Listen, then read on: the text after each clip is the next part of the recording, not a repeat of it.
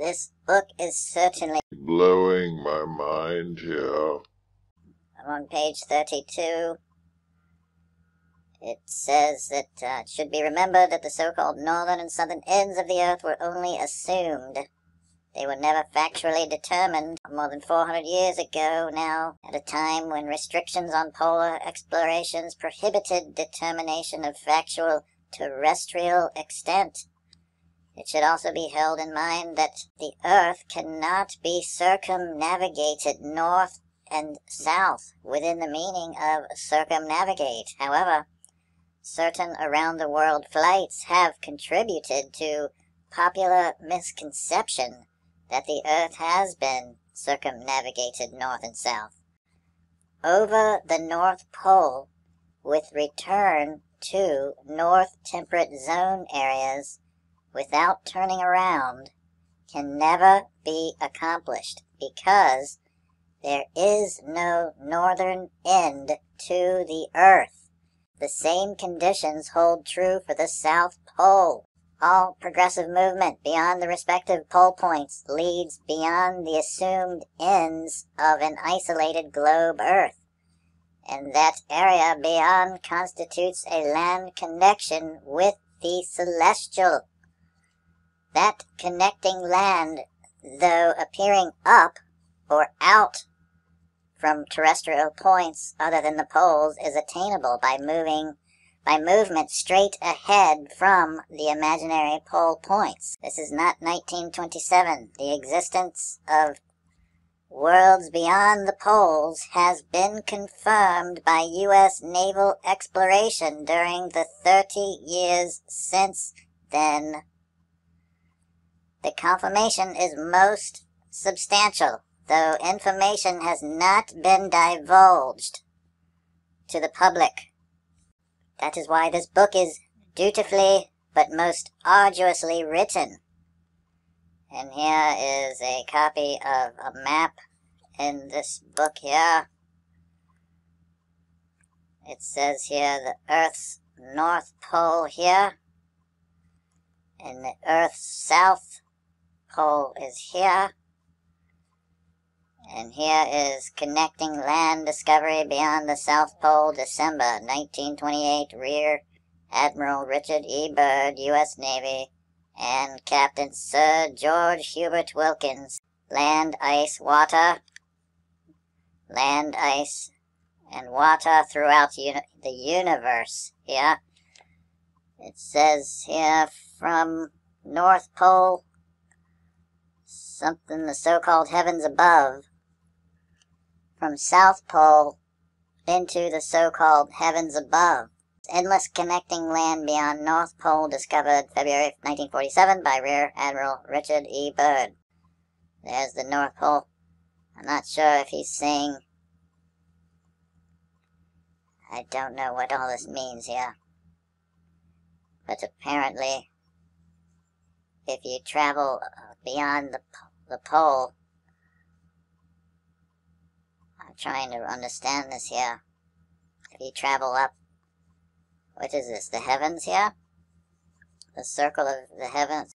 The universe as it must deceptively appear, and as it has been misinterpreted throughout the ages. So, this book here on Google, it only shows you, previews of certain pages here. It does not show you. You have to buy the book to get the full picture here. But there's 30 and 31 are not shown. They're saying right around 1927 and 28, right when Sir Hubert Wilkins was getting ready to take off, that he was told and approached that, hey,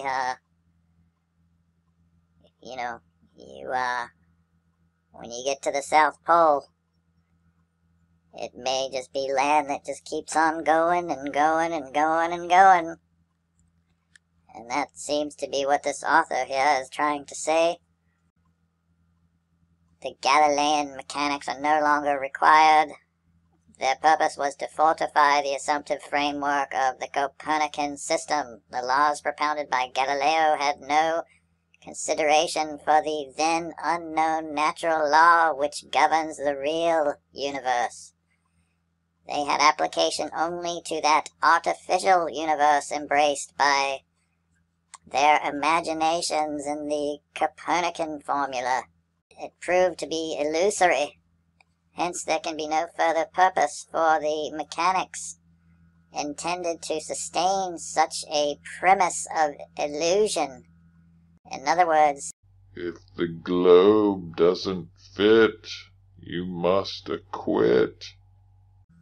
And this author here is saying just that. The globe does not fit. It was made up based on their observation at the time and their thoughts and what they could see when they gazed up in the heavens and their basic understanding and their inability to travel back in those days. As this author claims that basically here's a projection of the Gleasons, or what is, if you'll notice here, the Gleasons map was taken from J.S. Christopher's map. I don't know how many people realize that, but the Gleasons is a copy of this map here. J. Steer Christopher. New map of the world. It's very low resolution is all I could find, but this is what the Gleasons map was made off of. We believe in our model here that this is the North Pole and this is the South Pole, this whole circle. However, the book is saying that I'm not sure what the book is saying. It was later heard by prominent representatives of the Hearst organization, who were then preparing for the historical Hearst-Wilkins Antarctic expedition of 1928. He was invited to accompany Captain Sir George Hubert Wilkins and Alan Lockheed, president of the Lockheed Corporation, to a select meeting at the Breakfast Club in Burbank. The press presentation contained the Pilgrim's photograph with that of the Australian explorer Captain Sir George Hubert Wilkins. The feature dealt with Sir Hubert's then forthcoming Antarctic expedition to discover unknown land beyond the South Pole Point. Amadeo Peter Giannini apparently was a banker in the case of polar expeditions to confirm his disclosure of then unknown land existent and extending beyond both pole points. It was considered imperative that some known explorer of polar areas be convinced of the reality of physical continuity. To that end, he determined to present the subject to Captain Sir George Hubert Wilkins, who at that time, in September of 1928, was about to embark upon the Antarctic expedition sponsored by the Hearst newspaper interests. Chapter 4. Disclosing the Southern Land Corridor into the Heavens Above. The Pilgrim of 1928 accompanied Captain Sir George Hubert Wilkins to a meeting of the Los Angeles Breakfast Club, where Sir Hubert was guest of honor, and he later visited with famous Australian explorer at his quarters in Hollywood's Hotel Roosevelt, where the salient features of physical continuity were illustrated with a miniature globe symbol that permitted the quadrants of the globe to be detached. Needless to relate, greatest stress was laid on the feature of terrestrial land extent. Sir Hubert was fully informed of the unknown and endless land extending beyond the South Pole Point, where his expedition was directed. Let me read that again. Sir Hubert was fully informed of the unknown an endless land extending beyond the South Pole point, where his expedition was directed. This book claims to be non-fiction, that is, fact. Not fiction, but fact. Non-fiction equals fact. Giannini, I think he's an Italian banker. Let me keep going here. It became evident that the explorer was not risking his precious life at the forbidding South Pole merely for the purpose of measuring wind velocity and to gauge the directional activity of ice flows. Sir Hubert seemed wholeheartedly to share the conviction that the South Pole was by no means the southern end of the earth. His statement afforded eloquent testimony that he was possessed of a powerful urge to go beyond all restrictions of theory in the pioneering spirit of a true explorer.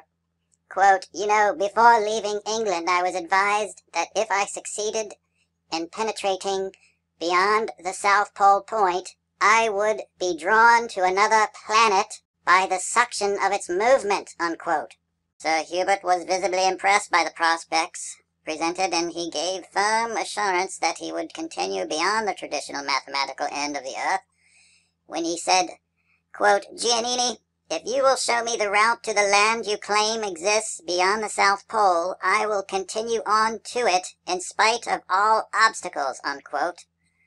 The International News Service at Los Angeles received copy of information designated the route requested by Sir Hubert, and history records his memorable discovery of land beyond the South Pole on December 12, 1928. Unbelievable. Discovery of land beyond the South Pole on December 12, 1928. There was early evidence that such previously unknown land beyond the South Pole was being subjected to a mathematical disguise, which was intended to hold intact and preserve the 400-year-old Copernican conjecture. The theory was not modified to fit the fact of land extent, but the land extent was discounted to make it fit the theory. The Copernican theory, the reason and purpose for that southern land extension linking our Earth with the universe about us, was obscured with another patch of mathematical abstracts generously applied by the theorists. Therefore, it is still of timely value to quote another fearless dealer in reality who was heard immediately after Sir Hubert's memorable land discovery of December 12, 1928. The masterful arbiter of fact was the then famous Russian explorer Dombrova, who announced, quote, the sensational discovery of land beyond the South Pole by Captain Sir George Hubert Wilkins on December 12, 1928, demands that science change the concept it has held for the past 400 Copernican years concerning the southern contour of our Earth. Although the extent of that southern land continuity was not penetrated, its estimated length of 5,000 miles indicated endless land continuity if there had been proper interpretation of the land's existence. And though the dreamer who charted the course to that land was available as the most competent interpreter, his unmistaken interpretation of values was ignored. Thus, no attempt was made to influence a change of popular concept as dictated by the reality then disclosed. For the reality of that land beyond the South Pole holds eloquent refutation of the Copernican theory's mathematical limitations of the Earth. It was manifest that figures and limitations of theory dominated as arbiters of cosmic reality, inasmuch as the land's existence and extent did not conform to the established figurative pattern which contributed to popular misconception. Its reality had to be denied. They're saying science had to deny this and stay with the Copernican heliocentric model. They couldn't handle the land discovered beyond the South Pole, possibly an infinite plane. So they had to dream up this Copernican nonsense of a spinning globe to cover their ass. However, the sensational research and explorative enterprise from 1928 till 1956, undertaken almost exclusively by the U.S. Navy's technical divisions, attests to a very definite and surprisingly active interest to determine the facts, the features of the fallacious globe-Earth concept, particularly in relation to the so-called poles. Anyway, look at this here. According to established globe-Earth symbol, it must be assumed that any progress beyond the northern or southern geographic centers designated by the poles would demand a return toward the North Temperate Zone or the South Temperate Zone. Those are words used on the Abazad 1920 map. The symbol makes such return on the other side a physical necessity otherwise, and as the Londoners counseled Sir Hubert Wilkins, one would experience a sharp takeoff into space. The misconception of such return from the other side of the globe symbol is so firmly fixed that popular belief holds that the Earth has in fact been circumnavigated north and south on numerous occasions. The belief has persisted despite the fact that there has never been a latitudinal circumnavigation of the terrestrial area. Gee, what have I just proposed? A 56th southern latitude circumnavigation around the south 56th latitude to determine the circumference and to see if the globe math is correct, which places it at about 12,125 nautical miles around the 56th degree parallel. That's north or south on a globe of our size. It says here that there has been none because there can be none. It may be claimed that Admiral Peary, Robert Peary, Abazad claimed to have played poker, or at least his great-grandson claims that John George Abazad played poker with Robert Peary. Now they're talking about Amundsen, allegedly the first to the 90-degree South Pole. It says it may be claimed that Peary, Amundsen, and others went over, quote-unquote, went over the pole. However, it must also be known that such, quote-unquote, over-the-pole accounts have mistakenly represented the term. Its realistic purpose was to show only that explorers did in fact reach the true pole points. To the poles with a turnabout for return to starting point is possible of accomplishment, but movement to either pole and over the pole with return to starting point without turning around never was and never can be accomplished. It should be realized that explorers of the past did in certain instances reach the pole points, but it should also be realized that they very definitely did not go beyond either pole and return to their starting point from the opposite side, as popular misconception held. It goes on to say, to and over the pole point means only movement to and over the assumed mathematical end of the globe symbol, which represents no more than supposed terrestrial extent, whereas over the pole with continuing movement north from the North Pole or south from the South Pole with return to other known areas of the Earth is impossible. When one goes beyond the poles, one is moving, as the colloquial aptly describes, out of this world. Whoa. When one goes beyond the poles, one is moving out of this world. They discovered when you go beyond the poles, you're going off into what we view or think of as outer space. Let me continue here. One then continues to move over land extending beyond the Earth. That land beyond is not on either side of the Earth that was conjectured by Mr. Copernicus. Such a land factor, strange as it may seem to many, is now firmly established by U.S. naval exploration beyond the poles. firmly established. By naval exploration beyond the poles.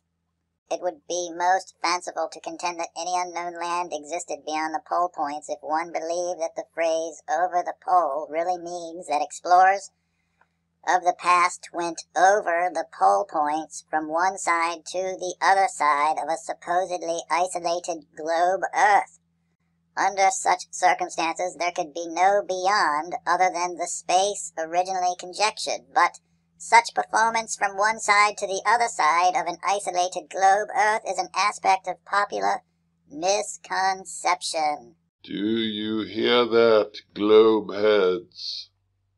The 1928 polar expeditions of Captain Sir George Hubert Wilkins and Rear Admiral Richard Evelyn Byrd, U.S. Navy, did penetrate beyond the South Pole Point in a southerly direction, and discovered that land extended at least 5,000 miles beyond the original southern end of the Earth. They went beyond the South Pole Point. That's 90 degrees south. They discovered that land extended at least 5,000 miles beyond the original mathematical southern end of the Earth, meaning 90 degrees south. So if you continue going on, you're simply going around the ball.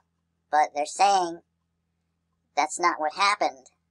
They're saying that they kept going in a southerly direction and discovered the land extended at least 5,000 miles beyond the South Pole, the southern end of the Earth. Modern expeditions have penetrated into that 5,000-mile land extent, but its end has not yet been reached.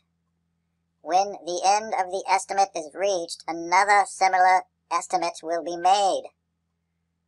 Such estimating and penetration to the limit of the estimate can continue ad infinitum. There is no physical end to the Earth, north or south. This is blowing my mind. I mean, they're basically saying we live on an infinite flat plane. Wow, I'm just stunned that this is in a book from 1959. The United States and other governments have now have land bases on land which cannot be shown by the globe symbol of 1543, and its reality belatedly established the inadequacy of the 400-year-old conjecture of the Copernican bullshit Earth ends and the Earth's relation to the universe about us. The difficulty of average concept to grasp the fact of such physical continuity of the terrestrial with the celestial has resulted from the fixation that the classroom sphere, depicting the Earth, is a proved entity of the universe. Such was never the case. It was only a symbol of unproved theory, which is why NASA was born to go and get a picture of the fake globe. The theory of 1543 is extremely abstract. It was evolved by the most abstract science, and its framework, as described here, was based on the inescapable error of lens functioning. No amount of observation and no amount of increased lens power for magnification of luminous celestial areas can overcome the illusions developed from such lens error. Therefore, in light of values now established beyond the pole points, one may rightfully question how any physical attempt could have been made to verify the mathematized Earth ends when the theory containing such ends was developed. At that time, and until very recent years, there existed no physical means whereby progress could be made beyond the assumed ends for determination that such points were not the ends. Although we did have Eratosthenes put a couple of sticks in the ground and then measure the shadows, and then, suddenly hits a ball. Or was it Pythagoras who said, yes, it's a ball, ladies and gentlemen? I'm now on page 60 of the book Worlds Beyond the Poles by Amadeo F. Giannini, the writer of this book. If this is true, and he claims this is non-fiction, he claims this is true, then wow, we have been, talk about being completely, the wool pulled over our eyes. This whole, everything is just I don't even know, I'm almost speechless here. In 1543, they believed they knew, the North and South Pole. However, they're saying to continue the pole points of 1543 to the distance beyond that that has to date been penetrated. Mark such points, the new South Pole and the new North Pole, then repeat the performance with every exploratory advance made beyond the new pole points. As the 1928 explorers beyond the South Pole estimated a land extent of 5,000 miles out of bounds of the Copernican globe Earth, the extreme limit of that estimate must be considered our new South Pole, when it has been reached. When future expeditions arrive at that new South Pole 5,000 miles beyond the original South Pole, they will then estimate another 5,000 miles beyond where they are for the new South Pole. So that pole-moving procedure will continue as long as men inhabit the earth and answer the urge to explore such land highways extending beyond both pole points. And as they continue to penetrate the northern and southern land extensions of the traditional Earth area, they will establish that penetration is being accomplished into celestial areas, which from our present positions on terrestrial level must appear to be up or out. It must become most obvious that there are no northern or southern limits to the earth after explorers have penetrated 10, 20, and 50,000 miles beyond the originally assumed ends. And the continuing land being penetrated must therefore represent areas of the celestial. After such extensive penetration into these new lands, the question would naturally arise, what else can it possibly represent? And my answer to that is the infinite plane model, where I believe it was Matthew Boylan or Powerland, I'm not sure what he goes by, but he did propose that the infinite plane model, I believe, he proposed that we may just be one little pond, on an infinite ice plane. I'm not sure if it's following the biblical "let there be light." If the areas beyond the poles, if it's light out, or if they are in constant darkness. Maybe that may come in a later chapter, but I'm wondering how in the world are they exploring vast distances without the light of the sun. So this will definitely require much more reading. It's a 218-page book, I believe.